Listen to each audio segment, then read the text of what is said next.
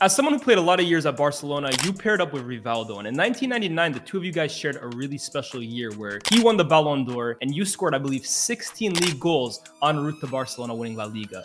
First of all, how special was it playing with a player of the ilk of Rivaldo? And also, what do you kind of put it down to in terms of why that partnership was so great? Well, if you play alongside Rivaldo, he's a player that makes other players also play better. And of course, vice versa. We had a fantastic team. I was the striker and I had, with all respect, I had Rivaldo on the left side and Figo on the right side. So for me, the serves were coming in and, you know, I love heading. So for me, I scored goals for fun with the serves that I got from both sides, but especially Rivaldo, I had a very good connection. One of the best, not the best, I think. For me, the best player was Ronaldinho. But Rivaldo was very, very close.